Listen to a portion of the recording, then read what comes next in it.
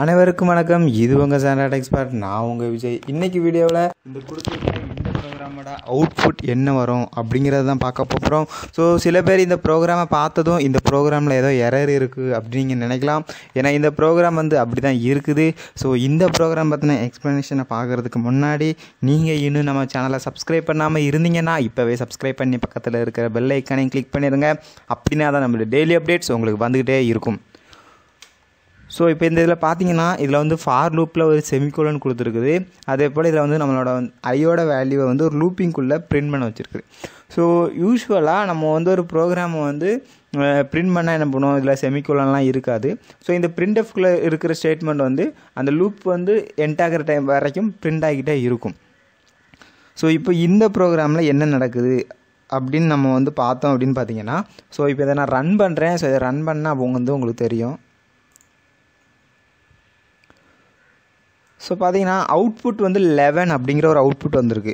So இந்த 11 அப்படிங்கிற இந்த அவுட்புட் வர்றதுக்கு காரணம் என்ன அப்படின்னு நீங்கள் பார்த்தீங்கன்னா, ஸோ நம்ம இதில் லூப்பில் ஒரு செமிகோலன் கொடுத்துருக்குறோம். ஸோ எப்போ நம்ம இந்த ஃபார் லூப்பில் ஒரு செமிகோலன் கொடுத்துருக்குறோமோ, ஸோ அதுக்கு முன்னாடி செமிகோலனா என்ன மீனிங், அந்த லைன் அதில் டெர்மினேட் ஆகுது அப்படிங்கிறதான் மீனிங். ஸோ நம்ம இதில் ஃபார் லூப்பில் செமிகோலன் கொடுத்ததும் இந்த லூப் இதில் டெர்மினேட் ஆகிடுது. அதனால் இந்த பிளாக், அதாவது இந்த பிரிண்ட் ஆஃப் பிளாக்கை இது கன்சிடர் பண்ணிக்காது. ஸோ கன்சிடர் பண்ணிக்காததுனால என்ன ஆகும் அப்படின்னு பார்த்தீங்கன்னா, ஃபஸ்ட்டு ஐயோட வேல்யூ 0 இருக்குது. So 0 ≤ 10 condition true. அப்புறம் ஐயோட வேல்யூ இன்க்ரிமெண்ட் ஆகுது. இன்க்ரிமெண்ட் ஆனதுக்கப்புறம் இங்கே செமிகோலன் பார்த்ததும் இந்த லூப்புக்குள்ளே என்டர் ஆகாமல் திரும்ப இந்த கண்டிஷன் செக் ஆகுது. ஸோ ஐயோட வேல்யூ 1. So 1 ≤ 10 true. அப்புறம் ஐயோட வேல்யூ 2 ஆகுது. ஸோ அப் டு 10 11 ≤ 10ன்னு வரும்போது இந்த கண்டிஷன் ஃபால்ஸ் ஆகுது. ஸோ அந்த ஃபால்ஸ் ஆகி வெளியே வர்ற டைமில் தான் இந்த ஐயோட வேல்யூ இதில் பிரிண்ட் ஆகுது. ஸோ அதனால தான் நமக்கு வெறும் 11 அப்படிங்கிற இந்த வேல்யூ மட்டும் நம்மளுக்கு பிரிண்ட் ஆகிருக்குது.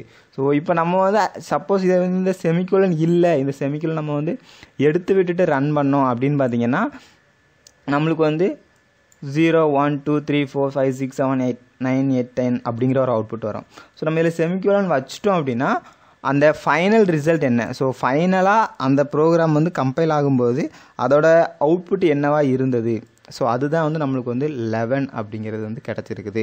ஸோ இப்படிப்பட்ட ப்ரோக்ராம், அதாவது நீங்கள் ஃபார் லூப்பில் சம்டைம் எரர் இருக்குது. ஸோ நீங்கள் ஒரு ஆப்ஸ் ரவுண்டு தான் நீங்கள் கிளியர் பண்ண போகிறீங்கன்னா அதில் ஃபார் லூப்பில் ஒரு செமிகோலன் வச்சுருக்காங்க அப்படின்னா நீங்கள் அதை கவனமாக பார்க்கணும். அதில் நீங்கள் எரர் அப்படின்னு நினச்சிருக்கக்கூடாது. ஏன்னா ஃபார் லூப்பை நம்ம இப்படியும் யூஸ் பண்ணலாம். ஸோ இதை நீங்கள் கண்டிப்பாக தெரிஞ்சிருக்கணும். ஸோ இந்த வீடியோ பிடிச்சிருந்தா இந்த வீடியோக்கு ஒரு லைக் கொடுங்க. இந்த வீடியோ பற்றின கமெண்ட்ஸை மறக்காமல் கீழே கமெண்ட் செக்ஷனில் சொல்லுங்கள். நீங்கள் இன்னும் நம்ம சேனலை சப்ஸ்கிரைப் பண்ணாமல் இருந்தீங்கன்னா இப்போவே சப்ஸ்கிரைப் பண்ணி பக்கத்தில் இருக்கிற பெல் ஐக்கனை கிளிக் பண்ணிடுங்க. தேங்க்யூ ஃபார் வாட்சிங்.